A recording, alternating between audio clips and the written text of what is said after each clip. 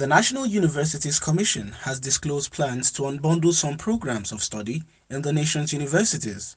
The courses are mass communication, architecture, agriculture, among others. Executive Secretary of the Commission, Professor Abubakar Rasheed, who disclosed this at an interactive session with journalists in Abuja, further revealed that the policy would take full effect by the end of the first quarter of 2020.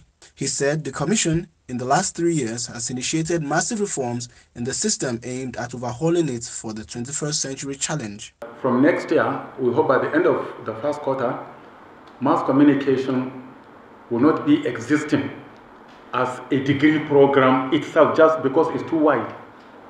We are unbundling the program to about 7 different programs. Bachelor's degree in public relations, bachelor's degree in marketing communication, bachelor's degree in media studies. We are unbundling agriculture instead of just 1 degree in agriculture. We now want to return to where it was some 40 years ago. You have a bachelor's degree in forestry, bachelor's degree in soil science. We are even unbundling architecture.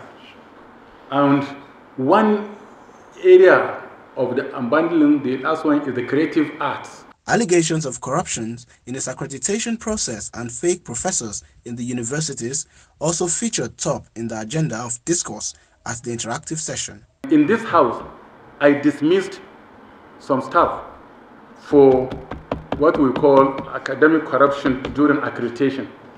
Last year, 2 years ago, and some universities, in fact, some academics, 2 years ago, returned some money to us, which we credit the universities, when money was given to some of them.